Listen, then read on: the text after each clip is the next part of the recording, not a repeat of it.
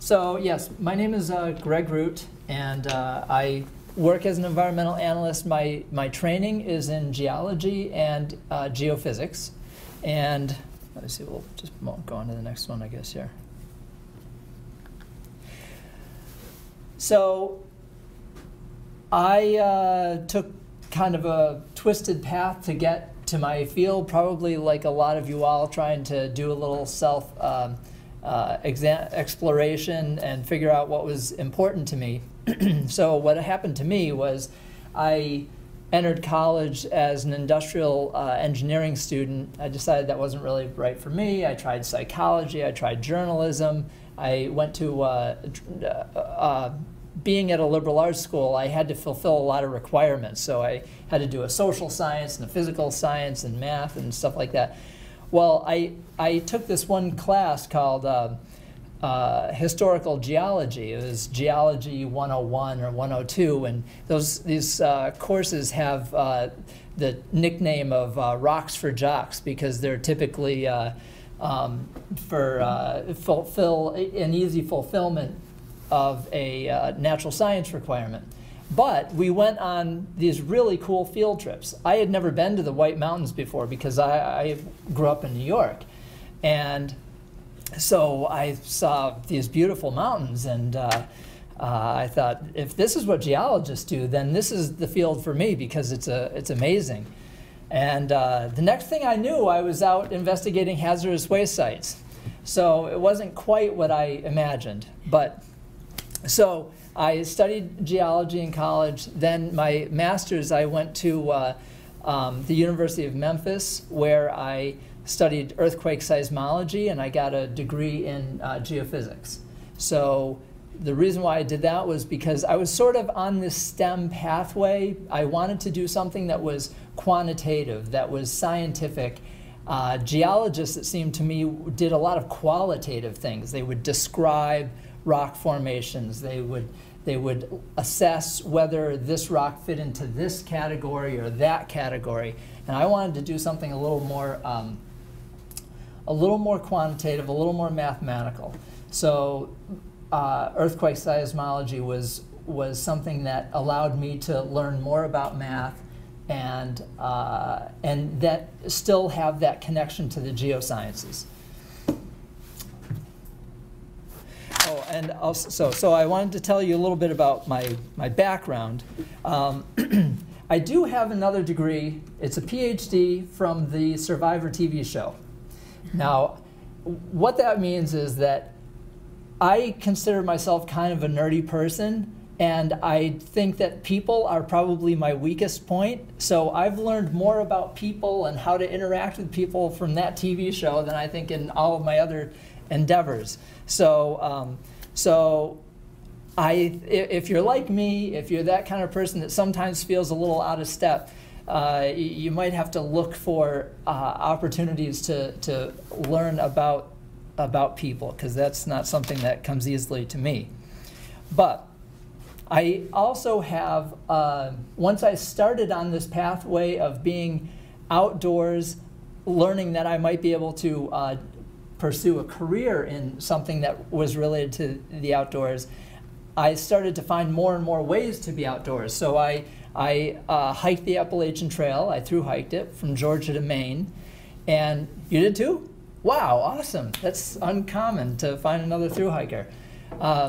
And then a few years later, my wife and I, my wife who I met on the Appalachian Trail actually, we rode our bikes cross country from Portland, Maine to Portland, Oregon.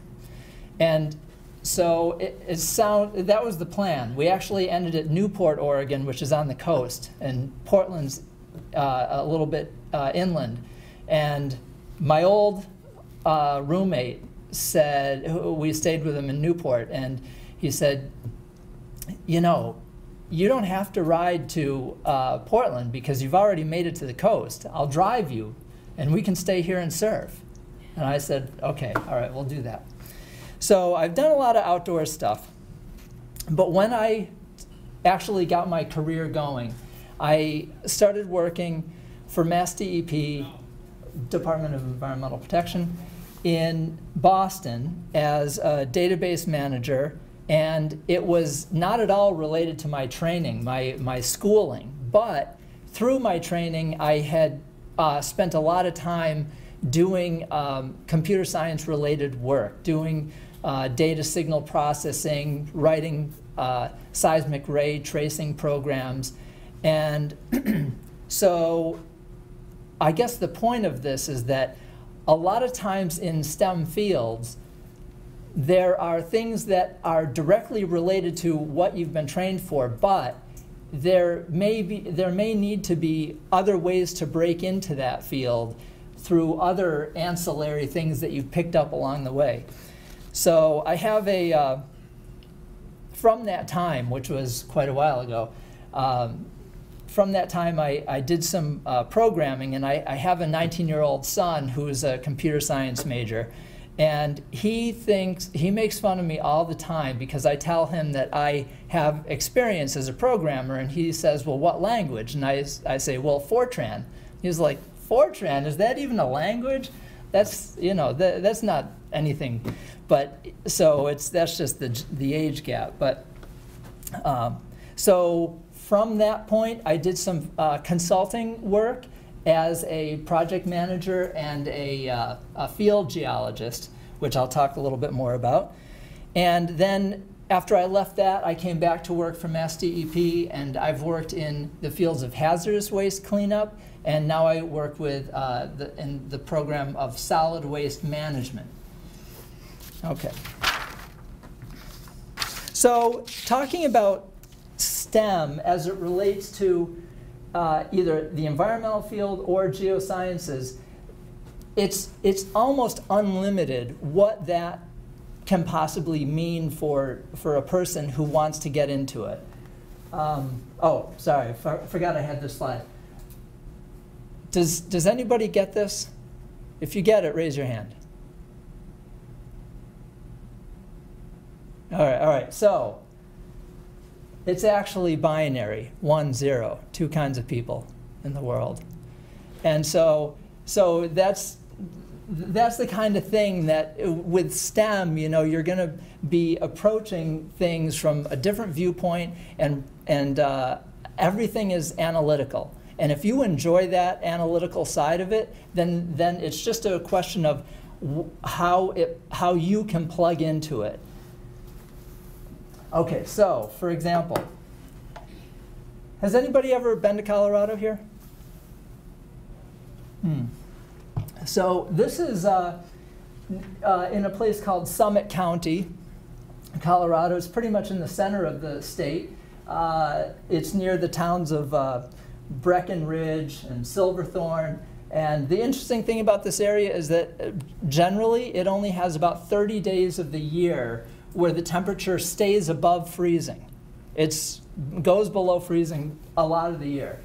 And these are 14,000-foot mountains right here. Sorry, this looked a lot clearer when I put it on the slide. So this is the mine operation here. Does anybody know what molybdenum is used for? It basically is used to alloy with steel to increase its strength. So if you go to buy a bicycle, for example, it may say on the side chrome moly, because they've added chrome and molybdenum to the steel, and it vastly increases its strength and makes it less brittle.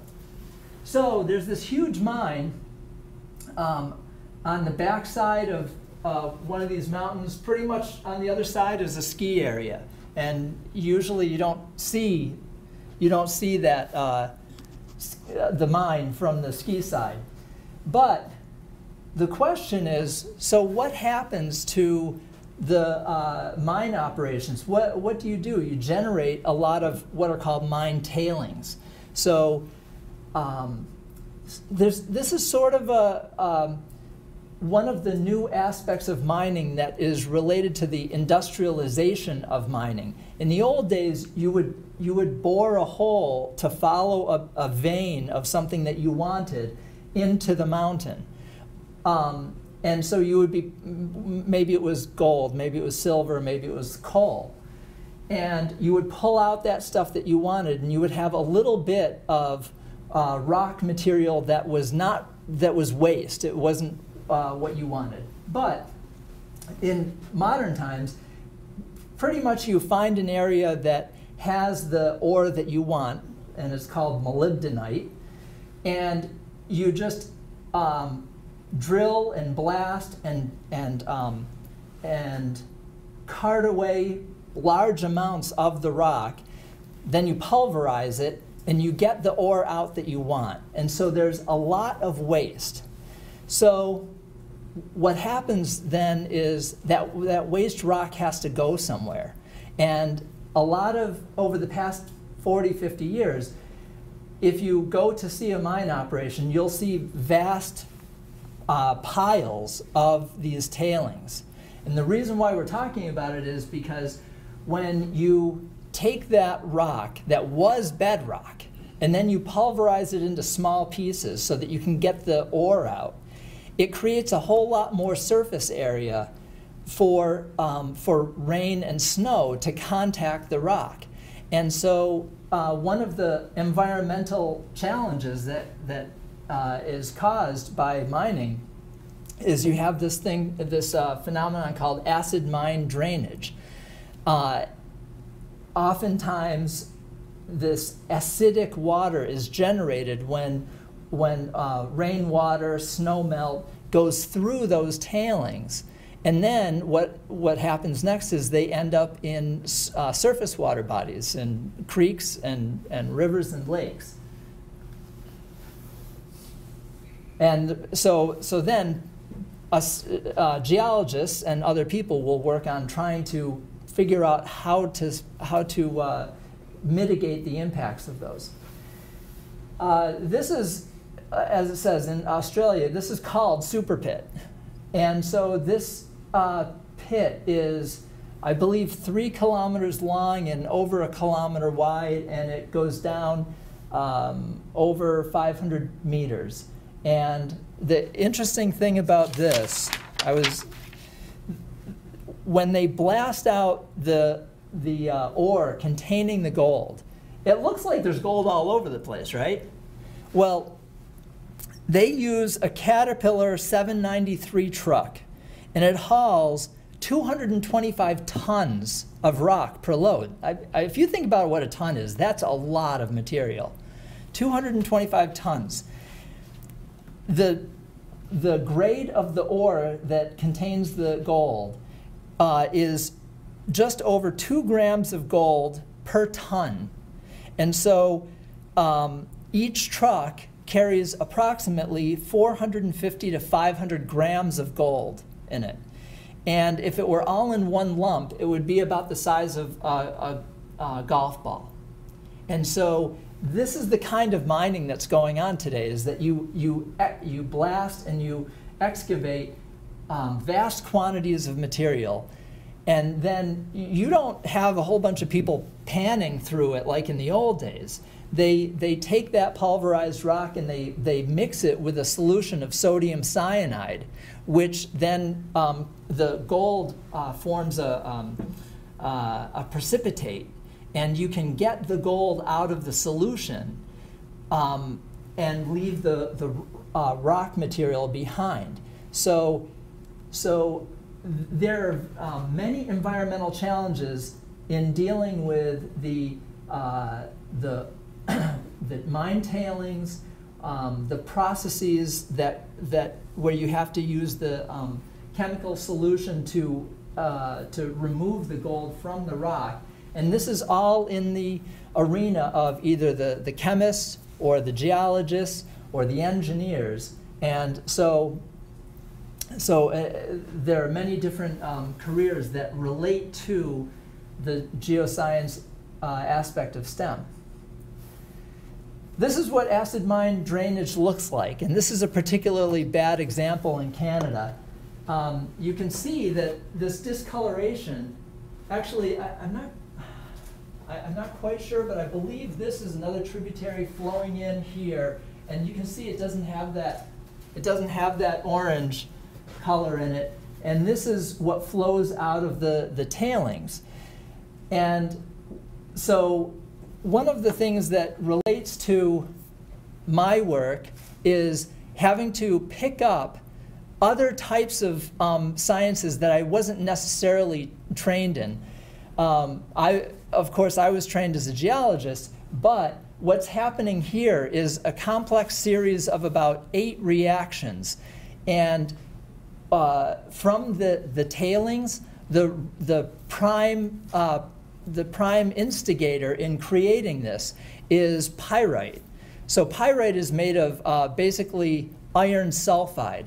And it's an amazing problem because the iron sulfide creates one of the strongest acids found in nature. It turns into, well, there are inorganic chemical processes and then biological processes where bacteria process some of the products of the earlier reactions, creating a later reaction and ultimately forming sulfuric acid. So where is this all going? Well, the problem is that then when you create the sulfuric acid in the water running through those mine tailings, it leaches out other metals. The orange is usually, what's visible there is iron. Iron is not really that terrible of a contaminant, but there are other metals that aren't really obvious, like arsenic. So one of the main problems that we have with acid mine drainage is that it liberates a lot of the arsenic and then puts it into streams and lakes, and that causes toxicity to the benthic creatures, whatever is swimming around or in the wetlands of the surface water body. Believe it or not, I actually can't talk about it in detail because it's the subject of a potential enforcement case at DEP. But here in Central Mass, we have an acid mine drainage problem where a person took in a lot of rock that was moved from one site to another, and it was all pulverized and crushed. And bad luck for this person because it contained a lot of pyrite. And it was not something that anybody anticipated really, but what looked like clean rock fill, there was no hazardous waste in it or anything. It's just the minerals that were contained in the rock that was crushed and stockpiled at this location. So I've been working on that one case. I would say my bread and butter work right now is working on landfills, because we have a number of open landfills and many more closed landfills in, well, most communities, but we have a bunch of them in Central Mass. And so this is what a typical landfill closure looks like. You fill it with all your waste, and then at some point the regulations say it can only get this high.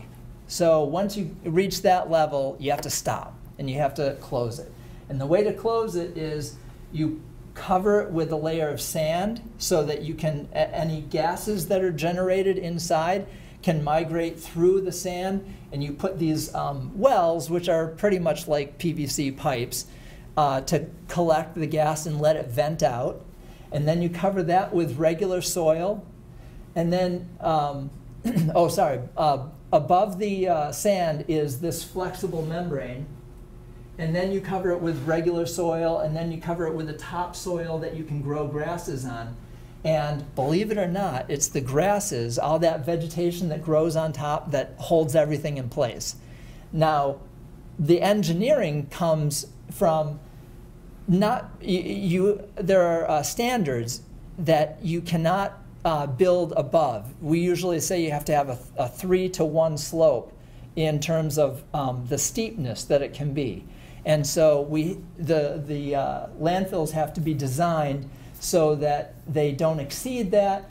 And so my work at DEP is checking those things. Are the landfill slopes correct? Because if you can imagine, and you're the landfill owner, sorry, if you can make this 4-to-1 instead of 3-to-1, you can fit more waste in there. And you're going to charge people for every ton that they bring in. So one of the things that Mass DEP does is we issue permits saying you can only do it like this, and then we have to go check. And we have to make sure that, that people that, don't take advantage of their situation by skirting outside the permit and building it in such a way that would be unsafe or cause some type of environmental harm. This is one that I've been working on, and this is, I heard one of you guys mentioning it. This is the Greenwood Street landfill, which is in the south part of town. And this landfill was closed a number of years ago, but when the Big Dig project was going on, they needed a place to put the soils from the Big Dig. And so Worcester said, you can bring them here, and we're going to charge you, $5 a ton. So it was a good money maker. But those soils were somewhat contaminated. Sometimes in our business we call it downtown brown, because it's not really the kind of soil that you would want to grow vegetables in, but it wasn't soil that was grossly contaminated. So it was mildly contaminated. So they brought in 1 million cubic yards. That's a lot. How a typical one of those long dump trucks that you see, not a 10-wheelers. They're 30-yard containers on the backs of those trucks. And so if you divide 1 million by 30 yards, it's a lot of truckloads. 300,000? No, 30,000 truckloads. And so, that Big Dig soil was brought in, and so this is the process of closing it. So here's the FML, flexible membrane liner. And then over here, they're starting to put soil on the top. The reason why I'm showing you this is because last summer, this slid. It's not supposed to look like this. It's supposed to look like that. And so this may not, you may say, well, we're getting far afield from STEM, but this is what STEM looks like, because at least in the geosciences, you can be that 1 and 0 kind of person, be a computer scientist, and that's, there are many kinds of STEM fields. But one of the things that, at least my area of STEM, is to deal with problems like this. Why did this failure happen? We need to go back out and check the slopes. That's one reason. It turns out that the main reason why all this liner slid down the slope was because of they didn't properly run the heavy equipment up and down. And there were actually, I believe, 2 pieces, I think it was a bulldozer and an excavator on the flexible membrane liner at the same time when it slid. So it wasn't so much a design failure, it was more of an operational failure. I have another picture of it here too. You can see there's all the creases there. So another aspect of STEM is managing the outcomes, managing the failures in some cases. Because you can imagine there was a lot of finger pointing that went on. There was a number of the contractor who was closing it didn't want to take responsibility. So they cut out sections of the FML to send to a lab to make sure that the liner had the appropriate roughness. There's a measurement, and they are supposed to report what that roughness is. And so like everything, I guess that's sort of the theme of this talk, is that this is all STEM. It's the guys in the lab measuring the roughness of the plastic liner. This stuff is not cheap. I mean, it comes in these big 30-foot long rolls, and if there's a problem in it, it's a bunch of wasted material. not to mention the wasted time and the cost of rebuilding it to bring it back. So there's the engineering design, there's the review part of it that I'm on, and then we'll get to the next thing. This thing, the grasshopper sparrow. Have any of you ever heard of a grasshopper sparrow? No. Well, I didn't either before this. So now you know that the grasshopper sparrow is a Massachusetts bird that is not an endangered species, but it's a threatened species. And these birds really like landfills. They think landfills are great because they're open, they have all this sun exposure on the top. And so these closed landfills are prime habitat for the grasshopper sparrow. Now, it's kind of funny, but it's actually kind of a good thing. Does it mean that in everything that we do, everything we build, everything we make, do we just wreck it? Or is it possible that when we're finished with the landfill, maybe some animal can use it as habitat? That's kind of a success in a way. Unfortunately, it makes all of our lives really difficult because these birds are very high maintenance. They don't want regular grasses. They want something called warm summer grasses.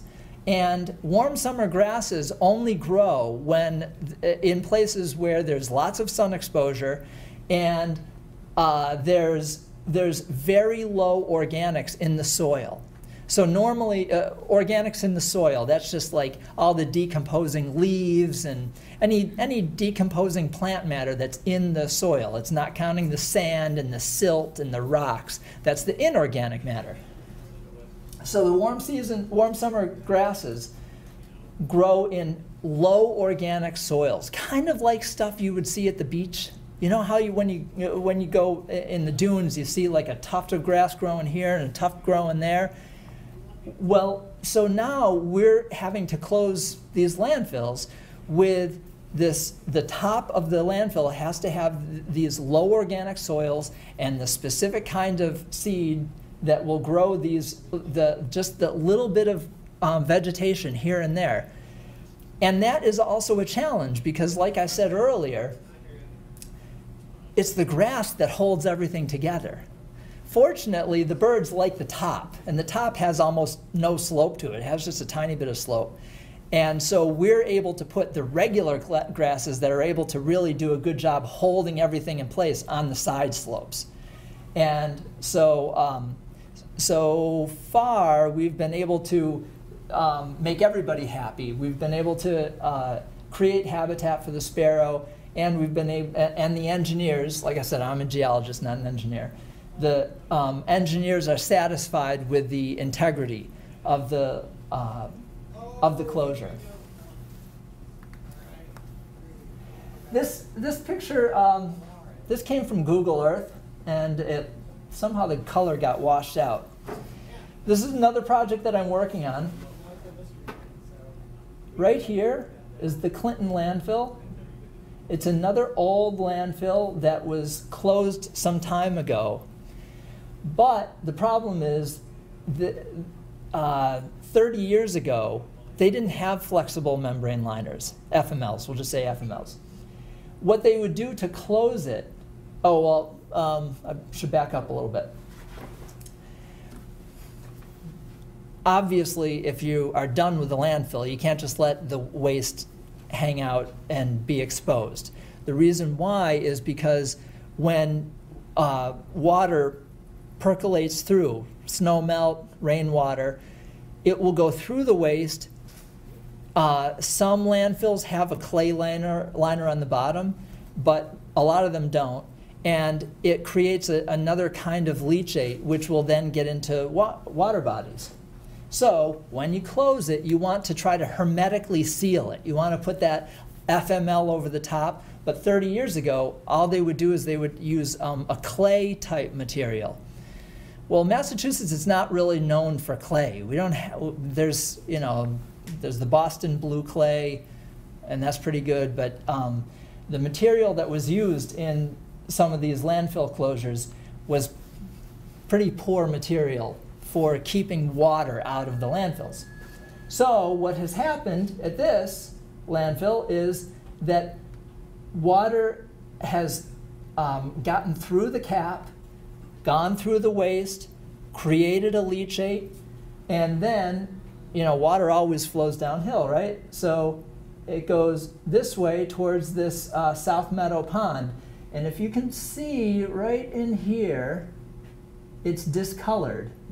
So even from an air photo, you can see the contamination in the pond. I actually have a better picture of this. This is a newer landfill. This is the MWRA landfill, and this one is not causing a problem because it's newer and it's well sealed. But in any case, so the leachate is flowing right under this landfill and coming up in this little cove of South Meadow Pond.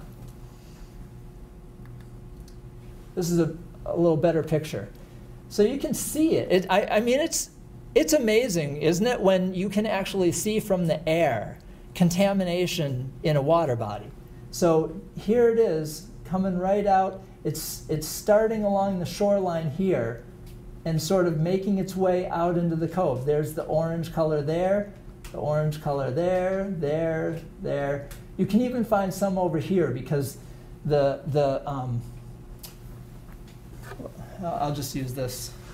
So like if this is the landfill, the groundwater tends to go down and then come up. So it can go underneath this landfill and sort of come up into the pond.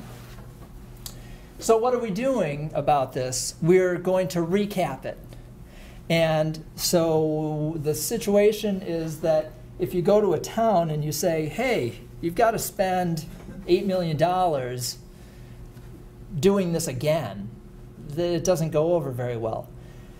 Fortunately, well, what we have allowed is the towns to do some revenue generation by accepting soils. So like if, let's say you're a real estate owner and you want to build a shopping plaza, most likely there's going to be some excavation that you'll have to do, and you'll need to get rid of a bunch of soil.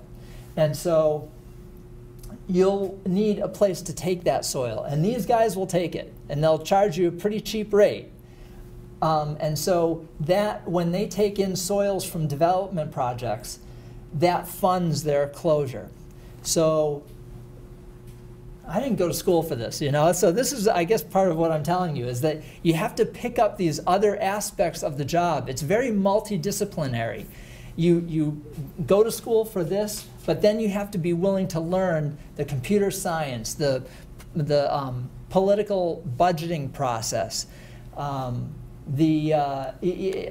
know, I was not trained in law, but I'm writing legal documents to allow some of these projects to go forward. Okay, so those are some of the things that I'm directly involved with.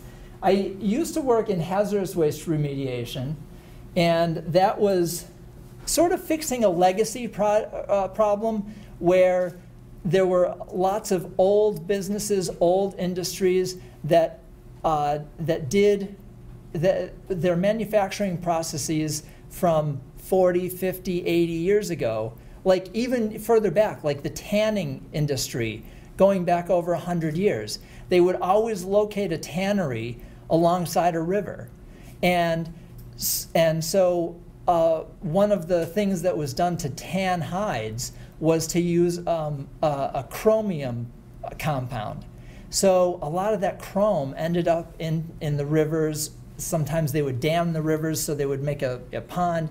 So hazardous waste remediation is cleanup of, for the most part, old hazardous waste problems. Every once in a while there will be a tanker truck that, you know, tips over on the turnpike, or there will be some new problem that's caused. And so we have regulations now that require people to hire an environmental contractor right away to clean those up. one of the main issues for hazardous waste remediation is vapor intrusion. So a lot of times there will be problems where solvents that were released as part of manufacturing processes get into what's called the vadose zone. So like right under our feet in the ground is soil, but there's a lot of airspace in there, and vapor can get into that, like if you release some solvent, let's say gasoline. The gasoline can vaporize and travel through that, that pore space in the soil, and it can make its way into buildings. And I actually have had to go to a medical center where people were getting headaches. And it turns out that and this is Worcester actually, the people inside were really getting headaches from gasoline migrating about 150 feet from the gas station that was next door. So we have instruments that can detect it, and so then it's an engineering problem to figure out how to prevent the impacts. Can you tell us what part of Worcester that was in? That was in the Gold Star Boulevard area. Okay. But that was years ago. So I think... Well, that would make sense with all those car dealerships. Right, exactly, yeah. Okay, industrial wastewater, we'll talk about that in a minute. Emerging contaminants, I have a slide to show about that. Emerging contaminants are just things that haven't been a problem before this.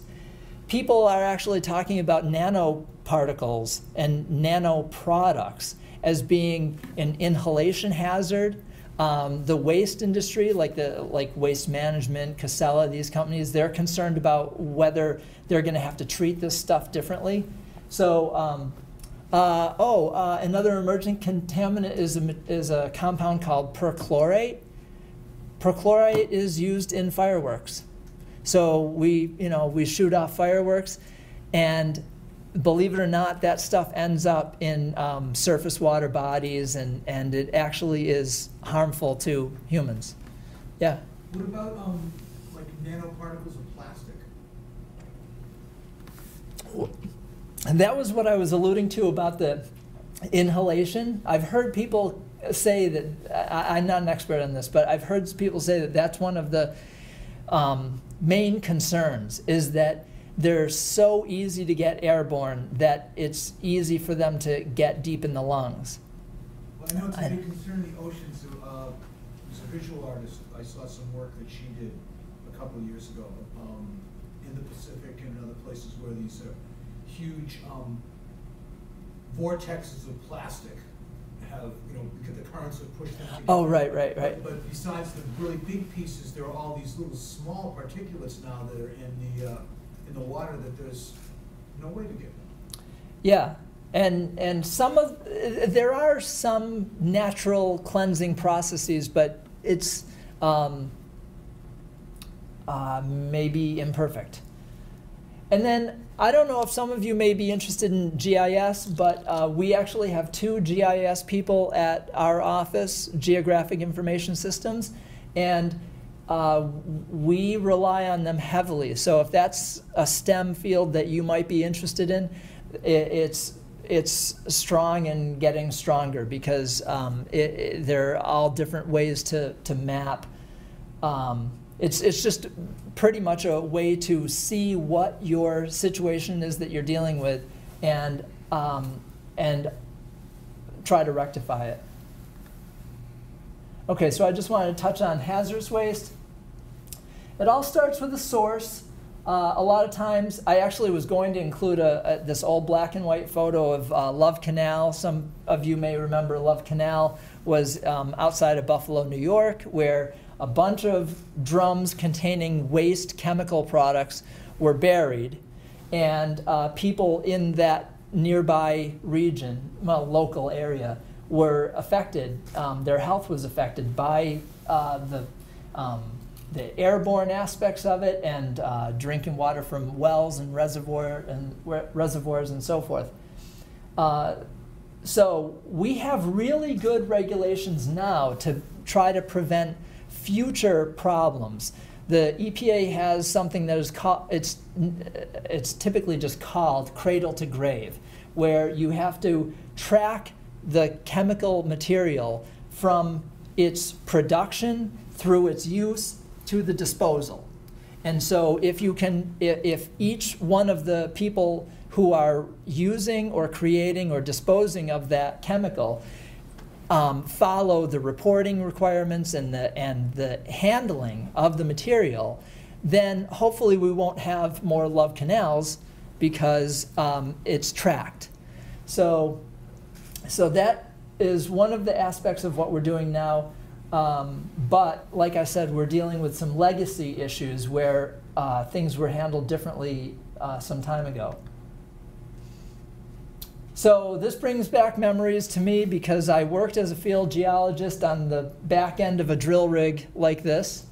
And so I'm the project geologist. I have to, this is called a hollow stem auger. It augers down, and then they have a pipe that goes down through the center of the hollow auger, and they pound it down with this 140-pound hammer, automated hammer. It collects a soil sample, they haul it back up, and then I have to look at the soil to determine what the soil is comprised of. I can do some measures with instruments to determine whether there are any vapors in there. And so, so that's the role of a geologist in this. One of the drillers I worked with said, when I was complaining about the crummy weather that we had to work in, the driller said, there's only one kind of weather that we don't work in, and that's lightning. And because they've got a 35-foot boom that goes up in the air, and so they'll work in sleet and snow. And I'll tell you, there is nothing at all fun about standing in 35-degree rain for 8 hours. It just is. It's a long way from those days in the White Mountains that got me into this field. So you can see in this picture, all of these people are in PPE, personal protective equipment. They've got the little duck boots on. These guys here have respirators on. They're actually connected with a hose to an oxygen container here. I don't know why it's yellow, but so it's supplying air to them while they do this work. Most times this kind of protection is not needed because the contaminants that you're looking for are not something that you have to worry about in terms of inhalation. But this doesn't look like STEM, but this is one of those aspects where if you're involved in the geosciences, you're outdoors, you're collecting data, you may be collecting samples related to the acid mine drainage that I was mentioning before. And so it's not sitting behind a terminal, sitting behind a keyboard, just doing the analysis in the office. A lot of times it's going out, collecting new data. And so that's what's done here. And then the other thing that I would do as a field geologist is create sample jars of the material that was being brought up from the drill. And then I would have to pack it up in a cooler, bring it down to freezing temperatures, and then send it off to the lab. So there are more people in the STEM field doing the laboratory analysis of that to give me the numbers that I need to determine whether it's either below the threshold of requirements or above the thresholds where some remediation is necessary. Okay, so I mentioned we were going to talk about industrial wastewater. Sometimes when you see a picture like this, you say, oh my God, we have such terrible environmental problems. I wanted to put very clearly that this is an old slide. So this is some very obvious contamination from a paper mill 40 years ago, almost 50 years ago. And you can see that this is not a condition that we want to persist. And some of us here will remember there's an old story of the Cuyahoga River in Ohio actually catching fire because there were floating gasoline or solvents on solvents are technically typically lighter than or less dense than water, so they would float. Somehow they caught on fire. That's a condition that you can't allow to persist. There used to be a pond down by Worcester Press Steel that would get lit on fire. Really? I didn't hear that. The National River of Pittsburgh used to be all polluted, and making green paper, the river would be green, orange. But I understand they cleaned it up now. You can go actual swimming supposedly. But and the smell from the paper mill is. I used to live in Springfield, Oregon. Before I knew what a paper mill was, I got a ride hitchhiking in Washington with the guy, and his skin and the smell. I thought he had some kind of disease. I didn't realize he worked in a paper mill. Wow. Yeah, and so there have been. It's a lot cheaper to produce paper when you're doing it like this, and so it adds cost to the industries to have to treat their industrial wastewater before it gets discharged. But that's not my program, but we have people in our office that deal just with wastewater discharge and the standards that if there are federal standards, we make sure that they're following the federal standards, but we're really looking at the state standards, and they're usually pretty close. The reason why I mention this is that something that was used a long, long time ago was carbon paper. So if you wanted to get a receipt for something, the person would write on the receipt, and then they'd have a copy, and you'd have a copy. And then there was this really good invention called carbonless copy paper. So you didn't have to have a sheet of carbon paper between your two sheets of paper. The one paper was treated, and if you wrote on it, there would be a transfer of whatever you wrote to the paper underneath. The reason why I mention that is that the treatment that was done to the paper was involved polychlorinated biphenyls, or PCBs. So one of the things that we're dealing with as a result of paper production is riverways like this that have PCBs in the sediments that are, because you can imagine as this river flows, after a while, all of that material that's in the water is eventually going to settle out, and it's going to stay in that sediment. And one of the things that I feel most horrible about is that I was on some Boy Scout trip with my son's troop, and we were canoeing in the Housatonic River. And at one point there was this rope swing. So all the kids were having a great time swinging into the water. And I have this picture of my son like spewing water out of his mouth because he just went underwater. And I found out later there's quite a bit of PCBs in the Housatonic. So I felt really bad about that. But he's walking and talking, and so hopefully he's okay. But the point is that we need to, this is another legacy issue that we need to address. And in the Housatonic, the company that was operating the plant upstream was General Electric. And so they have been in negotiations for years with the federal government, with the local residents. They also did things like and this was not in any way malicious, but back in the day, they would tell nearby residents that if they wanted to come get soil material, they could come pick it up there. So a lot of residents spread out material that was from the plant on their lawns. And so there are impacts to actual residential properties. So again, it's STEM, but it's also politics. It's also who's going to pay for it. Is the company even in business? A lot of companies aren't in business. Then who pays?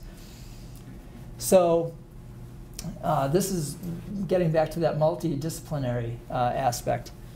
I was talking about emerging contaminants, and this is one of them, 1,4-dioxane, and it's, I wrote there, it's a solvent, it's also a stabilizer for other solvents, and it's also used in cosmetics. If you Google dioxane and do a Google image search, you see a whole bunch of pictures of baby shampoo. I didn't even really want to go there because I don't know if it's in baby shampoo, but I do know that it's in cosmetics. So we find this. I'm working on a landfill in Westboro and actually a couple of landfills where this is one of the contaminants that 10 years ago nobody ever had any concern about. And one of the things that is important about this is how small a quantity is considered to be environmentally harmful or a risk to human health. And so it's 0.3 parts per billion, or 0.000 grams per liter. It's a really small quantity. And so one of the things that we deal with at the department is the typical laboratory analyses are not able to get down to this number. They're able to get down to this number, like 30 or 3 grams per liter, but not the 0.3. And so they have to do a more expensive test just to find out if it's there. So there's a lot of grumbling about that because if I'm not mistaken, it's something like $500 per sample. And so we try to be reasonable about it. We try to say, collect data from your sampling points, and if you spend the money they have to do these more sensitive tests, but if you can collect a body of data using these more expensive tests to prove that it's not there, then come back to us with a proposal to use the less expensive test if you've documented that it's not there. So, so this is an emerging contaminant. I mentioned perchlorate's another one. This is not an emerging contaminant. This is another one of these hazardous waste things. So tetrachloroethylene, or perchloroethylene, or perchloroethene, but everybody just calls it perc. So does anybody know the most common use for perc? You've all had it used for you, I bet, because there are new technologies now, but this is the solvent used in dry cleaning. So they have special machines, and that's why it's called dry cleaning, because they don't use water. They use this solvent. So all the clothes go in, tumbles around, the perchloroethylene takes out the stains, take out any of the dirt, and then they spin the clothes and they use a dryer to get rid of the solvent. And in the old days, after the solvent was used a bunch of times and was pretty dirty, the dry cleaner would have something out back called a dry well, and they would just pour the spent solvent down into a dry well, which is pretty much a hole. And so that's what you see here. They call it surface discharge. It would go through, this is the vadose zone that I was talking about, where there's, see, let's see. They don't really show a close-up here, but they're showing like little particle, little particle, little particle, and there's space in between them. And here's the groundwater table. Down below this, all that space is filled up with water. Up above it, there's air in the space. Here they've got the little bit of PCE to show what it's like. So this, the PCE can migrate as a vapor and get into other buildings. Doesn't have to be a house, it can be any occupied building. I was mentioning that solvents are less dense than water, but not this one. This one is more dense than water, so it's called a sinker. So it goes down and down and down and down until it can't go down anymore. So we call this DNAPL, which stands for dense non-aqueous phase liquid. And so there are sites where they have a problem of this DNAPL, the PERC, migrating either as a separate phase liquid, see they show it in red, or it's mixing with water and migrating with the groundwater. So this is another aspect of STEM that I used to be involved with a lot more. And you know, it's actually kind of fun because sometimes it's sort of like a mystery. You have to solve the mystery. Where is it coming from? We found it here. Which direction is the groundwater flowing? So if you like mysteries, then this is a good field to be in because there's always a mystery of like, what is causing the leachate to be formed? Where is the PCE coming from? So that's one of the things that I'm attracted to, is that it's kind of fun, sort of like science mysteries. So that's that. And are you concerned with radon, which is naturally produced? Is that one of your concerns, or do you let nature?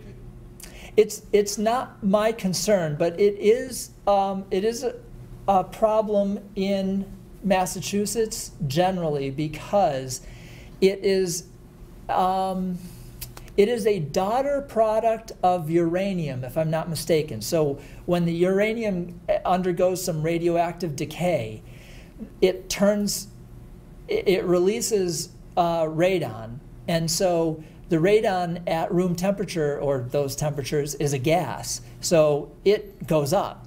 And so it will go, and because it's a gas, it can easily get into buildings. Use cellars, right? What? Cellars. Cellars, right. So for radon, the typical fix is to vent, just vent the basement. And then hopefully your living space above is okay. So we don't do that. We don't, I think we try to provide information on radon, but there's not really anything that anybody can do, or it's not like we can regulate it. That's what we do. We're a regulatory agency. So there's nothing we can do to make radon stop entering the people's homes. So this is an example of another, this is kind of a GIS thing like I was talking about before. This is one of the things that I would do when I was investigating hazardous waste releases, where you get your drill rig out there and you put in a bunch of borings, and then you collect soil samples, you measure vapor that's in the soil samples, and then you get something that is kind of like a bullseye. So zero concentration up to, what is it? It looks like parts per million, 1,200 parts per million. So you map out your data, and then you figure out where the source is. And so then, of course, well, it's great that you know where the source is, but then what do you do about it? So is it, and then that's where the engineers come in, if any of you have any interest in engineering. There is something called soil vapor extraction, where you basically put a big vacuum pump on the ground, and you run it continuously 24 hours a day for a few years, and then you run it through some activated carbon, and the solvent will adhere to the carbon and get out of the ground. And if you can get it out of the ground, then you can prevent it from hopefully reduce the impact to the groundwater, and also reduce the impact to the buildings that you have nearby. So then I just want to talk a little bit about GIS. This is something that I grabbed from, you can see that, oh shoot. You can see from, this is our website, there's this program that we have called Oliver. I think anybody can use it, you just have to set up an account. It's all publicly available data. And so, so it's kind of fun to mess around with, but it's also a tool.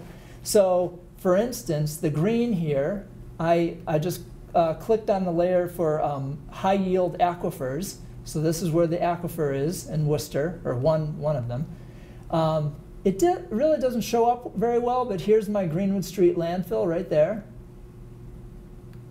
This right there is some perk discovery that we made. We're not sure if it's related to the landfill or not. We're not quite sure where it's coming from right now. And so that's a hazardous waste site right here. And so you can use this tool to figure out, what do I have to be worried about? I've got some contamination that I need to address. What is the opposite of the contamination? It's what we call receptors. So the receptor here would be the aquifer. Now, this aquifer is not used by Worcester, but if I'm not mistaken, Millbury down here does. So, so you want to be aware of what things are out there so that you can figure out how to target your investigation and target your approach to remediate it or prevent impacts. So I just, you know, it's great if you want to be a field geologist and do all that data collection on the back of a drill rig. It's interesting and educational. But some people might be more interested in GIS. And so there are a million different ways to study STEM in the GIS thing. So geoscience, has anybody ever heard of Chigorid? You would know if you, because none of you have ever had chiggers, and I have. So chiggers are these little boring insects that I was deploying some seismic instruments in a cornfield in Illinois because there had been an earthquake. So they sent a bunch of us graduate students to set out the seismic instruments to try to find if there were any aftershocks. And a day later, I'm like scratching my legs.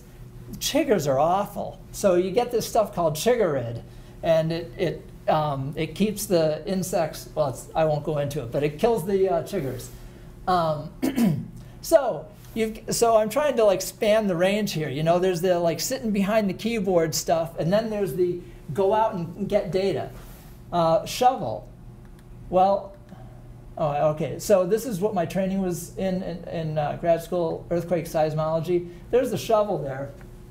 So I went to the University of Memphis, and the reason why there's an earthquake center there is because back in 1811 and 1812, there were 3 of the largest earthquakes that have hit North America. They were somewhere between 8.6 and 9 on the Richter scale. Now, there were no seismic instruments back in 1811, so they don't know exactly the strength, but these earthquake seismologists are pretty smart. Yeah? I read that the land rolled like waves. I read accounts of it that they had, but only verbal accounts. Well, see, that's the thing. There's this thing called the modified Mercalli scale. And so they can go back and look at newspapers from this time, and people reported these things. They reported submerged logs shooting up out of the Mississippi River. This is a documented fact. It rang church bells in Boston. So you can look at the kinds of impacts that people report, and then you can look at an earthquake that happens yesterday and see what kind of impacts people report. They can say, oh, I was 50 miles away and it broke my window. So then you can make a pretty good guess at what the earthquake magnitude was back in 1811 by looking at what people say then compared to now. Well, there's this other technique that is kind of interesting. Down in the area of Tennessee and Arkansas where I studied, there are all these layers of sediment. A layer of sand, then a layer of clay, then a layer of topsoil, and it kind of goes like a tiramisu cake, you know? And so, have you ever made coffee where you pour the water into the grounds and then the water runs through, And if you shake the filter a little bit, it becomes more liquid again and more water gets out of the grounds. Well, that's what's going on here. When the ground,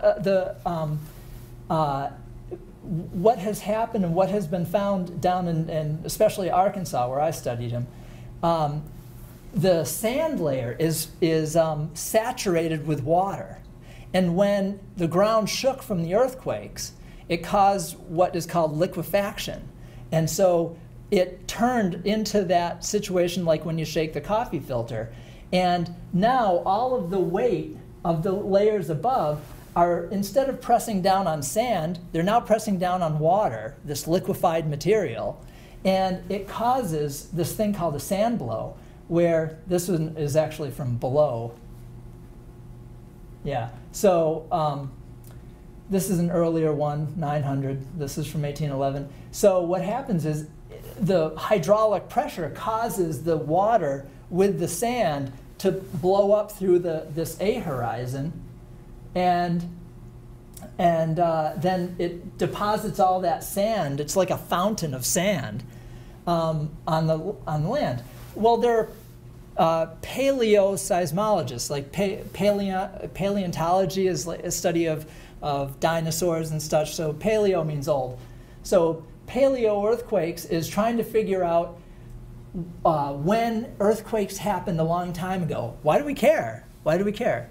Well, it's because earthquakes follow a pattern, and they usually have what's called a recurrence rate. So they may not happen every 75 years, or like AD 900 to 1811, but they usually follow some with some repeatability. It may be from like 500 to 800 years, or I think the San Andreas is typically about 75 years between major earthquakes. Last major one was 1911, and I don't know if I would recommend buying real estate in San Francisco, but I think we're overdue. We're also overdue for another New Madrid seismic zone. New Madrid, Missouri, is where these earthquakes were centered. So this is another thing. I just want to, I keep sort of harping on it, the STEM aspects of this. This is STEM. The analysis of the data is STEM. Okay, and then this is more my hobby. It's not anything related to I'm interested in space. So if you're not interested by any of the stuff that I just talked about, there's a million things that you can do in the real high-tech, out-of-this-world space stuff. This is Buzz Aldrin deploying a field instrument on the moon. Can you guess what the first instrument was that NASA wanted to put on the moon? Seismometer. Seismometer. So they put a bunch of seismometers on the moon because they wanted to find out if there were moonquakes.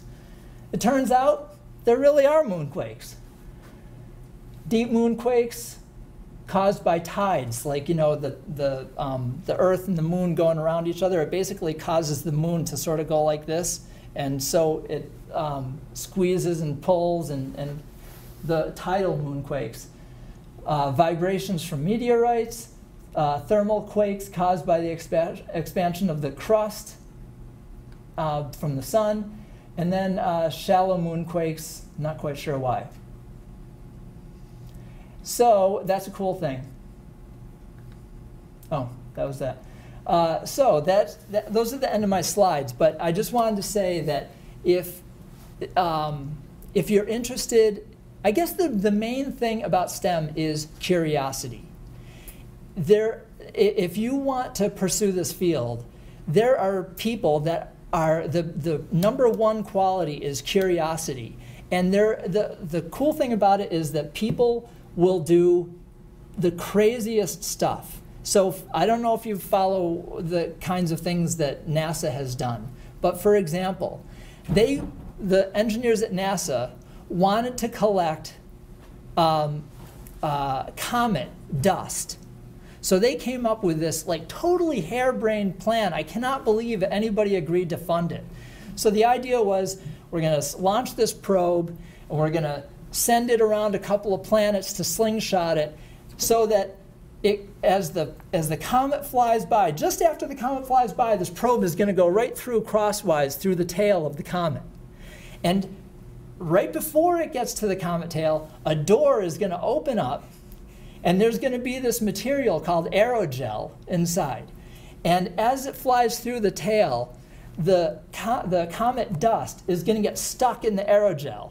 And then the door is going to close, and then the probe is going to, it's on some trajectory, and it's going to come back, and we're going to get it back on Earth. But just to make it more difficult, just to make it more of a challenge, if that's not enough of a challenge, rather than just have this thing come back and land on Earth, the real concern was, okay, well, if it lands in the Mojave Desert and it's covered with dust, and we have to like pick this thing up out of the desert, well, you know, we're going to have to be super careful to make sure that we're not getting any Earth dust in with the comet dust.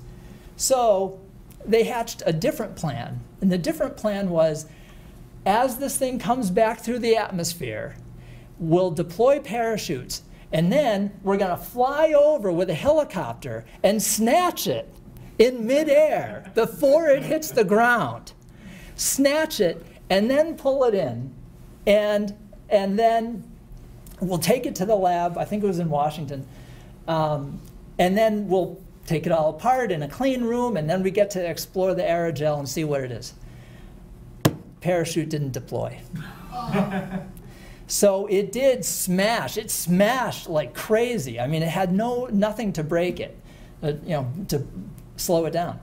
So it smashed, and so a lot of people looked pretty bad because it didn't work as they planned. They collected it, but the thing held together. So they did the decontamination, and they were able to extract information of what was contained in the dust. So if I wasn't doing this field, I would probably like to be driving the Mars rover or something like that, because there's so many cool things that you can do. It's just a question of finding what your curiosity is, and there's a guarantee that you will find something that really ignites your passion. So that's what I came to talk about. Thank you very much for your attention.